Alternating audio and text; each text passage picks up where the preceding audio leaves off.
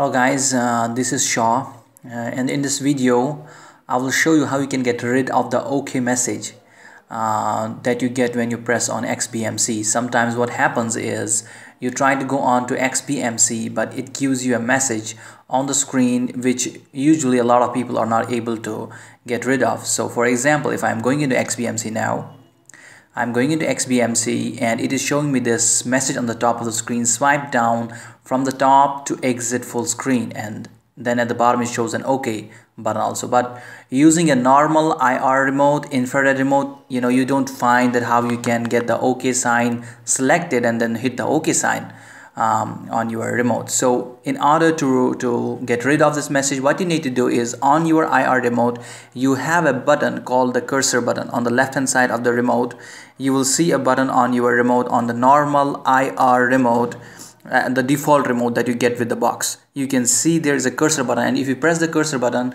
which I am pressing now, and after pressing it, what you have to do is just use the up and down arrow keys to check if it has enabled cursor on your screen.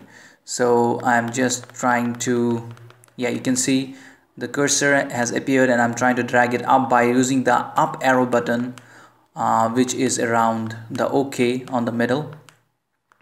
So I'm trying to get it on it. So once I get it on it, I just need to hit OK on my IR remote, and it will just simply close this pop-up window.